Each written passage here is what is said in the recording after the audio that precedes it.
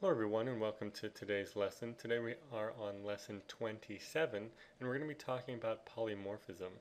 Polymorphism is a funny word, but it really just means many form. And what we mean by this is we're going to be able to treat one type in many ways. And you'll see that further along in the program. So let's go ahead and review what we did last time. We're actually just using the code from lesson 26. We create a class here. You have our private member fields, we have our constructor, and now the only thing that we've added here which is different is we have a method, but we have this virtual thing in here.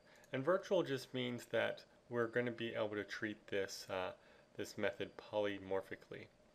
So let's keep that in mind for right now, and it just says I'm a pet. Now we have a dog. We create a dog class and it derives from pet. Create its own member field, inherit in the constructor. Here's the constructor. We use the dog name and dog weight from the base class.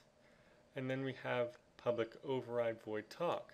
So we're overriding this. So here's the virtual void talk, and now our override void talk.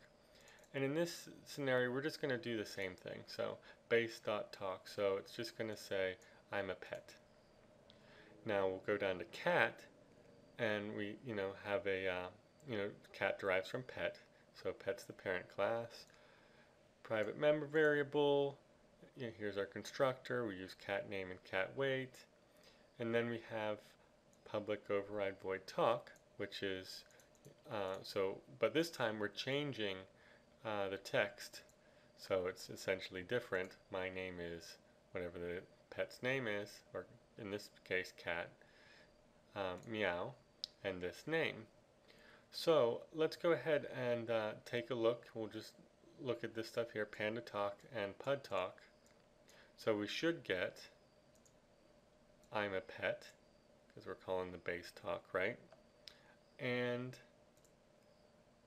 my name is Pud Meow. Name Pud, yep. So I'll run this. I'm a pet. My name is Pud Meow. Okay, so you're probably saying, Leo, that's cool, but it doesn't really teach me anything new, or, that's a big word to not do much. Well, we haven't really done anything polymorphically yet. This is the key here. Down here, we create a pet array, right, with four slots for pets.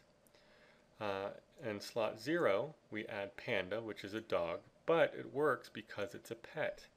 And this is where we're starting to get into polymorphism. So on array slot 1, we add blue, or we create a new dog called blue, which is a dog, but it goes in a pet slot. And a new cat, and then we assign pud to the third slot. So essentially this array is all of type pet, which is the parent class to these, dog and cat. So, but because it's a parent class, they are pets. Dogs and cats are of type pet. So that's part of the part of the magic. And now what we do is we have a for each pet p in pet array. So it's just going to iterate through all the pet slots p.talk. And the key here is that it's smart enough to know, because of that virtual and override, that it's going to call, if it's a cat, it'll call this. If it's a dog, call this. So let's go ahead and, did I get the right one? Yeah, base.talk. If it's a dog, that. So we'll run this. I'm a pet. My name is Pud Meow. Okay, so I'm a pet. Here, my name is Pud Meow. And then we have our loop. Dog, dog, which is I'm a pet. Cat, cat. My name is Corduroy, meow. My name is Pud, meow.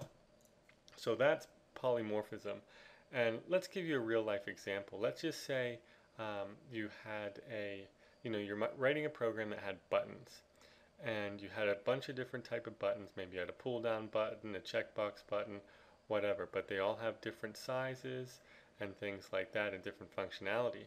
Well, you could just load the page, because they're all of all type buttons, and then for each button, when you use it, or when it draws, when you call draw on it, it will draw it properly, because it doesn't, you would have overridden the, the base class's draw, and it can be specific to that specific object or class.